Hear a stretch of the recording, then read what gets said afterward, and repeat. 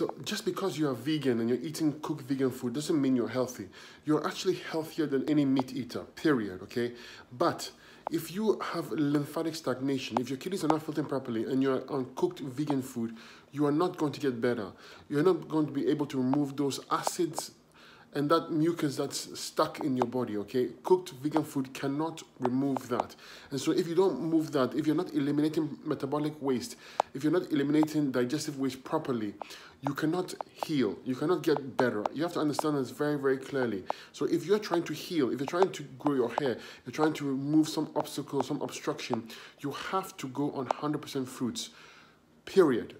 At the least case scenario, you have to go on 100% raw vegan food, okay? It can never be cooked, because if it's cooked, the detox process stops. It's very important that you understand this. Just because you are vegan, again, doesn't mean you're healthy.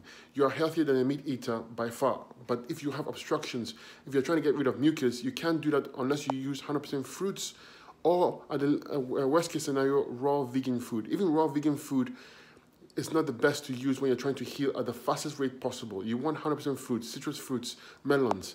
These are going to get you clean. These are going to heal you, okay? Very simple, folks. But you have to understand this. Clean the body out first with the fruits. Then you can go back to the vegan cooked food. It's fine, but not the other way around. You can't clean the body with vegan cooked food, okay? Starches have acid hit on the body. When you digest a starch, it has an acid hit on the body. This means the body becomes acidic, and you want to reverse it and you want to get alkaline. So you have to go on 100% fruits, raw fruits, to heal and to get alkaline.